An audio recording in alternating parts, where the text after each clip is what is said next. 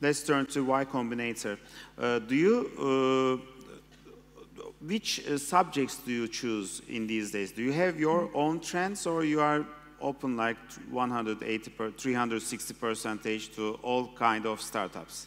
We take all kinds of startups because our goal is, one, to fund great founders, but two is we want to make sure we're funding the next $10 billion, all the $10 billion companies.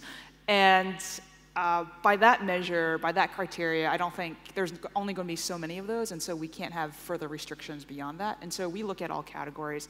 I think every partner has their own interests, so I'm very much interested in consumer and marketplaces and software for cities and governments.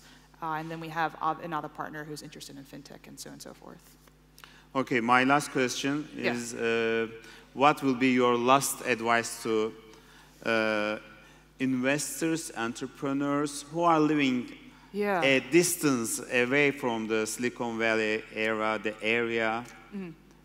I think for entrepreneurs, it's focus. It's about focus. If you have an idea, just start on it and work on it, and then really focus on one or two things in growing that business.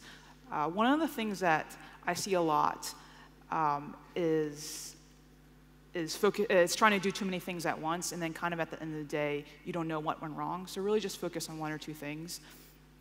And there's a lot of material online. And YC itself we have online content. We're going to be starting a MOOC, an online course, next spring. Sam Altman, one of the partners, will be leading that effort.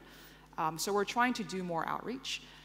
But the biggest thing you can do for yourself is find other entrepreneurs to hang out with, to get feedback from, and build a community around that.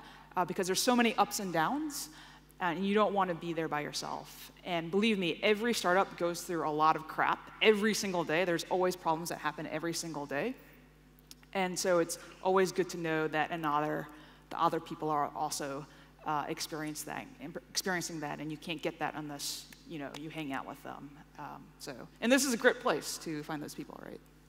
Adora, thank you very much for joining us today. Yep. Thank you. All right, thanks.